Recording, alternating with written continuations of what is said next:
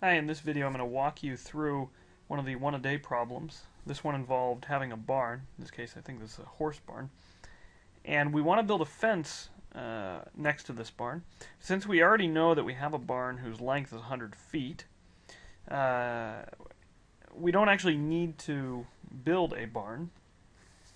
Or rather, build a fence that goes all the way around. We only need to use three sides of it.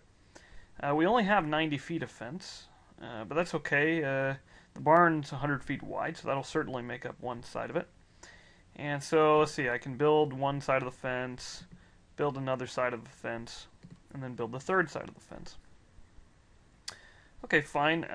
It would probably be good if I gave names to the sides here, but I don't know how long they are. I know they're all under 90 feet, but that's about it. So I might call that side H for the height, and of course there's two of those. There's the other side, which is the same length. And then there's also the base of this rectangle, which I guess I can call B.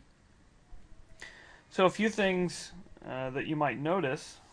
For instance, you know that we have only 90 feet of fence, and of course two sides of the rectangle are the height.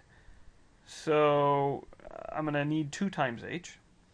And then one side of the rectangle is the base. And if I add all those together, 2 times the height plus that base, I must get in the end that twice the height plus the base is equal to 90. Alright, well this already tells me some really nice things. For instance, the base, well it certainly can't be any less than 0. Right? In fact, you really wouldn't want a 0 base anyway. It wouldn't be much of a rectangle. On the other hand, the base can't be any bigger than 90, because then there would be nothing left for the H. On the other hand, you don't want to let the H be 0 or less, but it also can't be any more than 45. If it's more than 45, then you get twice 45 is 90, and there's no room left for the base. So the height better be less than 45, but greater than 0. So this tells me the domain of those two variables. B is between 0 and 90, not including the endpoints, and H is between 0 and 45.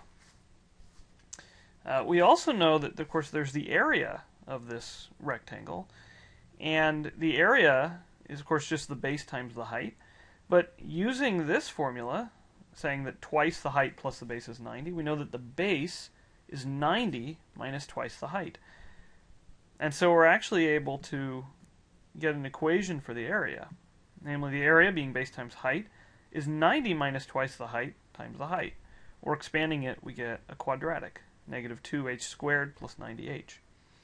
And given this, we actually can graph the area function if we want to, and we know it'll be a parabola. It'll be facing down, and that'll allow us to find maxes and mins. And I'll let you guys try to do that.